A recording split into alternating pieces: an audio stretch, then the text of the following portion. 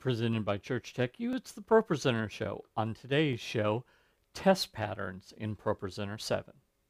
Hi, and welcome again to the ProPresenter Show. This is the show where I teach you all about ProPresenter. My name's Paul Allen Clifford. And before we get started, why don't you join over 10,000 other people that have already subscribed to this channel, click the bell icon, etc.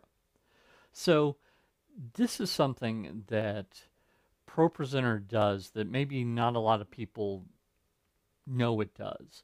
And you might not even know why you would use it, even if you did know that it did it. So let's head over to the computer and I'll tell you all about kind of why we have test patterns, where they're located, etc. So here we are in Pro 7, and if we start off by going up to View and then go down here to Test Patterns, well, first off, that tells you where they are. So that's a helpful piece of information. Now let's take a look at them, and that should help us a little bit more. So here we are in the test patterns, and we've got different test patterns here that do different things. And so I wanted to talk a little bit about that. So blend grid, if you're using edge blend in ProPresenter 7, you could put this blend grid up and it would help you to blend between the different projectors. So that's a good little tip right there. Also, if you've got an LCD projector and it's got 3 LCDs and each of them sends out a different color, whether you would want to realign the LCDs or not, that's up to you. I would certainly just keep that in mind. But having this grid, it might be able to help you realize which LCD is out of alignment with the others, if you've got that sort of projector. So that's another use for this one. Color bars, you might recognize this if you're a Gen Xer like me. It used to be that you'd wake up for Saturday morning cartoons, and maybe you would see these color bars on the TV instead of the thing that you wanted to see because you'd woken up too early.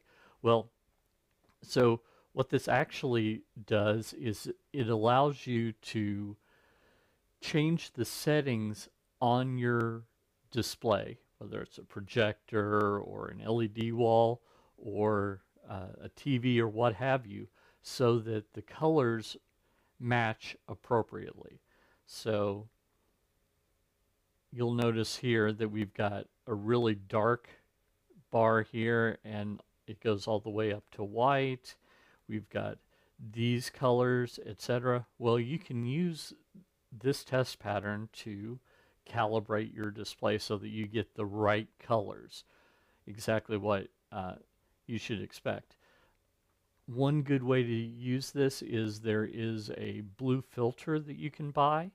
I'll leave a link in the description below to the DVD that I bought that has that filter in it and the instructions on how to calibrate using bars. But that's where you can find those in ProPresenter. Next we have focus.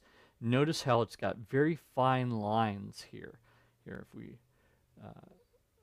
go to show, you can see these very, very fine lines that are showing over this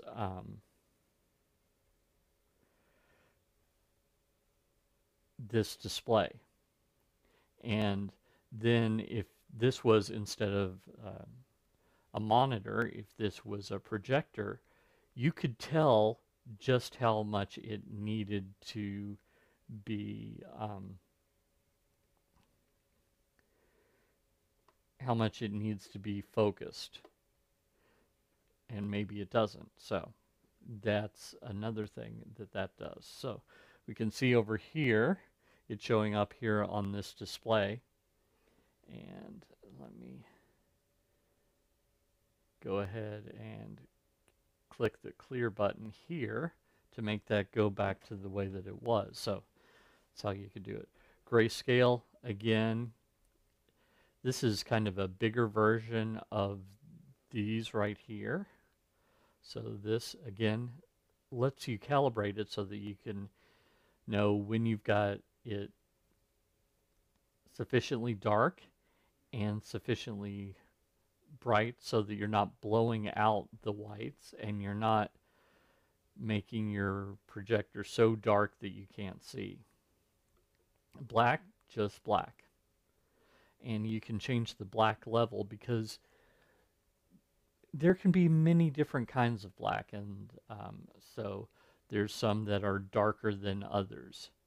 So this is 0, absolutely black, but you could lighten it up a bit to test based on that. Same thing with white, and same thing with a custom color. So if you want to put up a specific color for testing purposes, you can set that up here.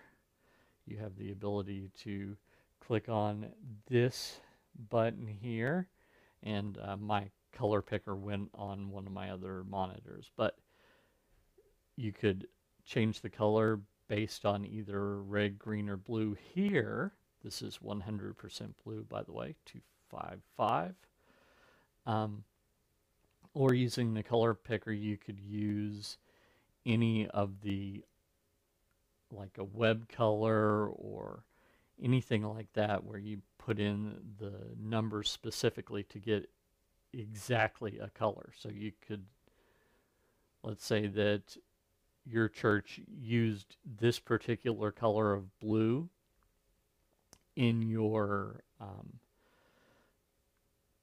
logo, for example, and the pastor came up and said, huh, that doesn't look right. Well, you could put it up here and you could go, well, I can tell absolutely that we're sending the right color from ProPresenter, but if it's not displaying correctly, maybe it's something that needs to be calibrated in the projector. So you can tweak things that way. So that's what these all test patterns are and what they do in ProPresenter 7. If you like this content, you'd probably like my ProPresenter 7 Quick Start course, so head on over to TDM.fyi, the number 7, and then the word quick, tdm.fyi/pro7quick. Sign up there, and I'll make a login for you for free so that you can take my ProPresenter 7 Quick Start course, which I have just re-recorded with ProPresenter 7.11 beta. As of right now, when I'm recording it, it's still beta, but it could be the release version at any time.